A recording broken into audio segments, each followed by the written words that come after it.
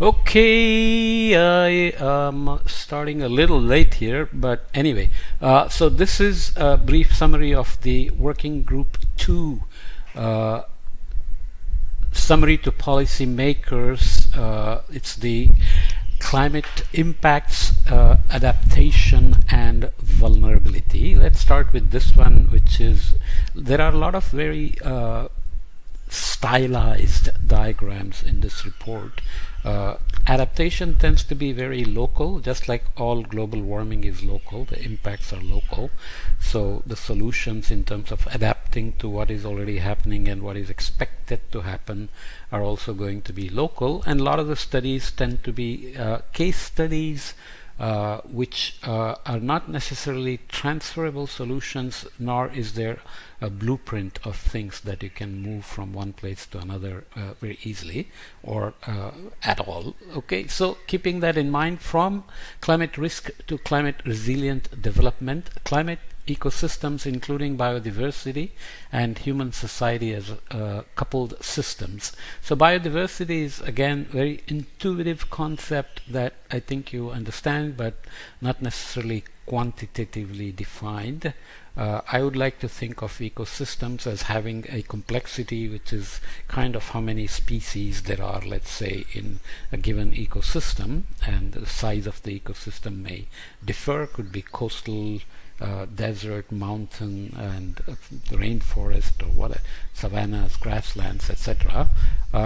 And its resilience, so its ability to recover from perturbations like droughts or floods and wildfires and so on, and productivity in terms of how much, let's say, carbon is being sequestered by that particular system. But there is no unique definition, so generally enhanced biodiversity is advocated.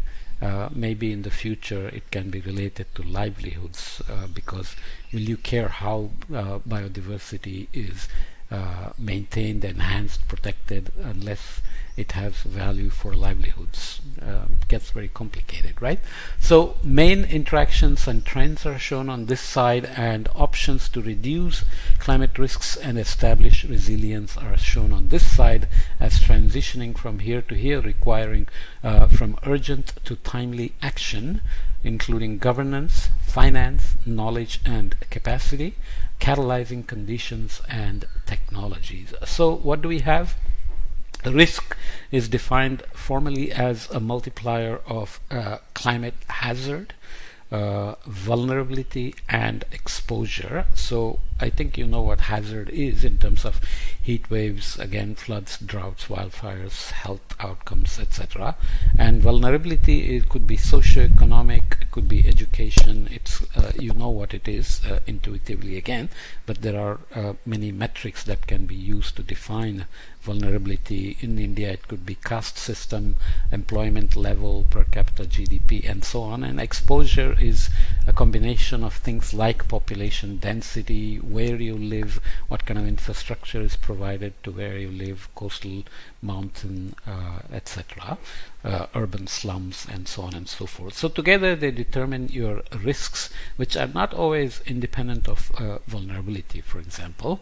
So you have climate change causes and impacts, which are translating into impacts on ecosystems including biodiversity. So there are limits to adaptation, losses and damages involved there, but you can enhance these to provide livelihoods and ecosystem services back to human society, which itself is also impacted by climate change and of course causing climate change as well. So there are limits to adaptation and losses and damages involved there as well, which then human society then also impacts ecosystem including biodiversity, sometimes exacerbated by climate change like deforestation, reliance on coastal ecosystems, fisheries, overexploitation and so on and so forth.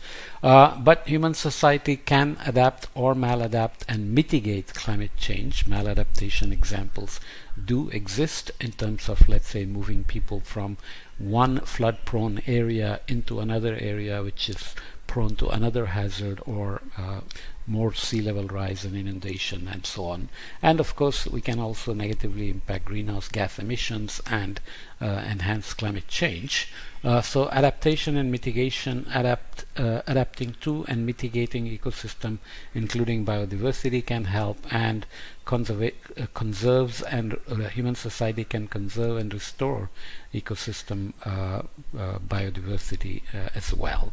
Okay, so this is where we already are. Let's say we're doing all these things mostly in this direction and in this direction, but also trying to correct ourselves. But for future climate change, limiting global warming is the main target. So human society, human system transitions in terms of societal, energy, industry, urban, rural and infrastructure are expected to allow us to adapt to and mitigate future climate change and reduce impacts. You can see here this is a red thick arrow, this is a gray thin arrow, and we can also reduce our impact through climate change mitigation and adaptation on ecosystems and transitions on land, freshwater, coastal and ocean ecosystems. So ecosystems and their biodiversity, again reduce our impacts here, conserve, restore, so ecosystem based approaches, which again sounds very nice theoretically, like for example if you're fishing for tuna, then you look at the food web in which tuna lives, and you don't just catch tuna but you try to manage the tuna ecosystem as a whole. Practically speaking, that's not always been easy. Nonetheless, it is a very valuable concept, like ecosystem services. Forest is very valuable, but how much will you pay to protect it, restore it and manage it? That's not always clear. Nonetheless, ecosystem transitions can offer provisions in terms of livelihoods, ecosystem services. There is that buzzword again. So there are being values put on ecosystem services, but not always easy to incentivize people to protect them. So there is adaptation to and mitigation of ecosystem transitions to help reduce or limit global warming as well. Obviously through afforestation, additional carbon sequestration, managed agriculture with forestation to reduce emissions, nature-based solutions for contribution to net zero and so on and so forth. So this is kind of a stylized phase space of options to reduce climate risk and establish climate resilience and head towards climate resilient development which protects human health, well-being, equity, justice, and ecosystem health as well as planetary health. So planetary health is a concept now where it is pretty much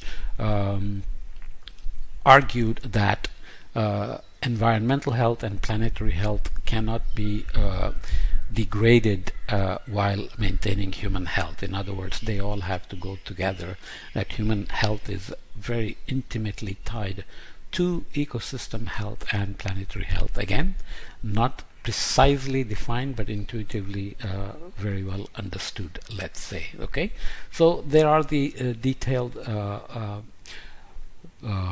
captions that I will not go through. The impacts of climate change are observed in many ecosystems and human systems worldwide. I would like to spend some time on this, so let me stop this first podcast there and do this as a separate podcast. This is already 9 minutes long anyways, but you get the idea that adaptation, for those who remember early on in the IPCC assessment reports, adaptation was not discussed. There was a lot of hesitation to discuss it because it was considered as a way to admit that we have failed to reduce our impact and emissions on climate, and mitigation would be the way to go. But it's by now obvious that many of the climate change impacts are already here, and adaptation, which is lots of times empirical, like how farmers respond to rainfall trends or extreme events, how people adjust to increasing heat waves and so on.